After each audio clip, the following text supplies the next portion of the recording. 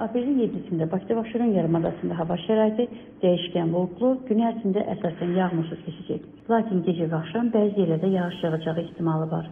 Mülayim şimal-şərq keçəcək. Havanın maksimal temperaturu 13-18 dərəcə isti olacaq. Bölgələrdə də bəzi yerlərdə yağıntılı hava şəraiti davam edəcək.